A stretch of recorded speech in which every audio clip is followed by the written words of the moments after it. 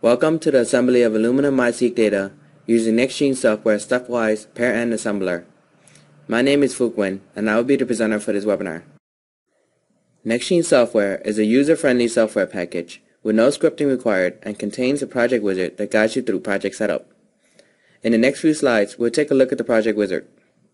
The unique stepwise assembly method allows for assembly across repeat and non-overlap regions using the paired-end information to generate high-quality contigs, alleviating some of the problems associated with short reads assembly. Additionally, the software is a complete package that contains all assembly, alignment, and reporting tools all in one package. Illumina MiSeq sequencing system currently produces pair-end reads of about 150 base pair. In sequences that repeat, these short reads could assemble in the wrong contig, causing loss of coverage in other parts of the genome, and contigs that terminate at repeat regions due to ambiguous contigs. NextGENE software contains a stepwise assembly method to map across the repeat region. First, NextGENE begins assembling the reads by checking for overlaps.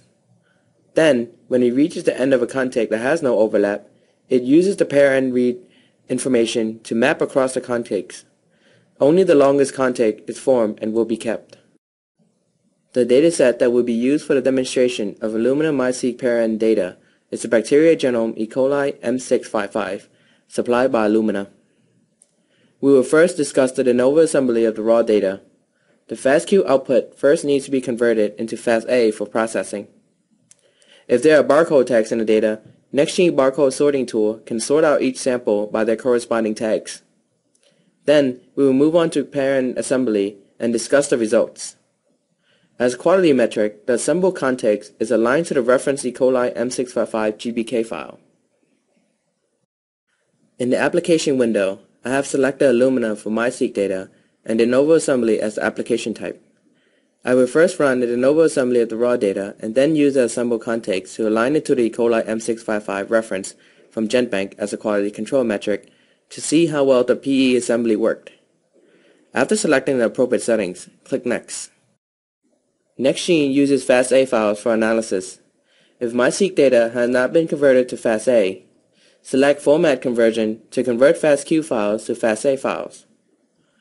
In the File Format Type field, select Illumina and the appropriate file type from the drop-down menu.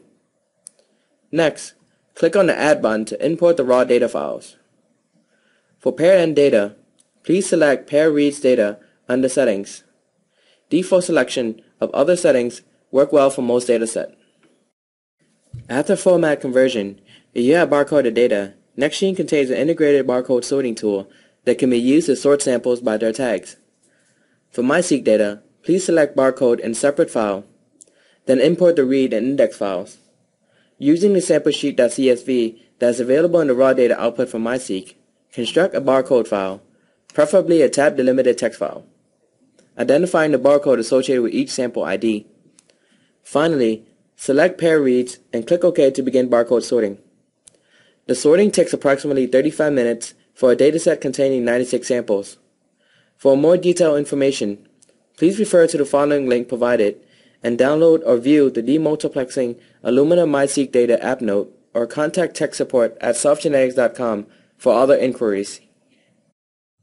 In the Assembly dialog, select PE Assembly and Pair Read Data options.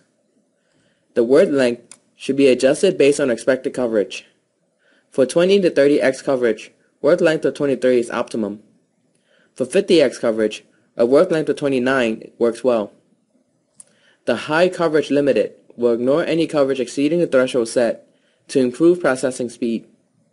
The final contig merging combine contigs that overlap after assembly. Click Finish when you are ready. In the final window of the project wizard, you can choose to set up additional projects for uninterrupted processing. The project will be processed in the order it was created, and all results will be outputted in the designated folder. It took less than 2 hours to assemble 65 contigs from 7,267,665 reads. About 97.7% of the reads were used, while the remaining 2.3% were left unassembled. The average length of the contig is 70,747 base pair, while the maximum length reaches 494,530 base pair. The N50 for this assembly is 212,730 base pair. After assembly, I took the assembled output file and completed an alignment to the E. coli M655 reference genome. The illustration shows the coverage curve report for the entire bacteria genome that has at least one contig mapped to it. The pink regions indicate areas with no coverage. The gray regions indicate depth of coverage. About 96.88% of the bacteria genome was covered by at least one contig, leaving only 3.12% of the genome with no coverage. In addition to integrated assembly and alignment analysis, NextGEne software has a viewer that shows everything from variant detection and coverage to individual reads with highlighted variants. There are many different types of report that NextGEne can output, including the coverage curve report that was previously shown.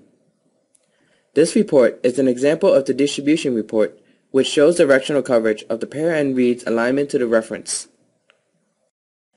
To improve assembly in repeat and non-overlap regions, NextGEne stepwise assembly takes 3 steps to ensure accurate contig assembly. The assembly of the bacteria data for E. coli M655 used 97.7% of the PE data for assembly and formed 65 contigs under 2 hours. The assembled contigs were then aligned to the reference GPK file as a control metric.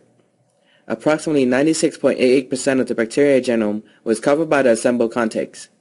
All assembly, barcode, viewing, and reporting tools are integrated into NextGEne for a complete software package that is accurate and saves time on analysis. This concludes SoftGenetics' webinar on assembly of Illumina MiSeq data using NextGEne software stepwise pair-end assembler. We would like to thank Illumina for supplying the data used in this webinar. If you would like more information or want to try a free 30-day trial of NextGEne software, please visit www.softgenetics.com or send an email to info@softgenetics.com. You may also request for online training if you are interested in learning more about the software and its capabilities. Thank you for joining me in this webinar.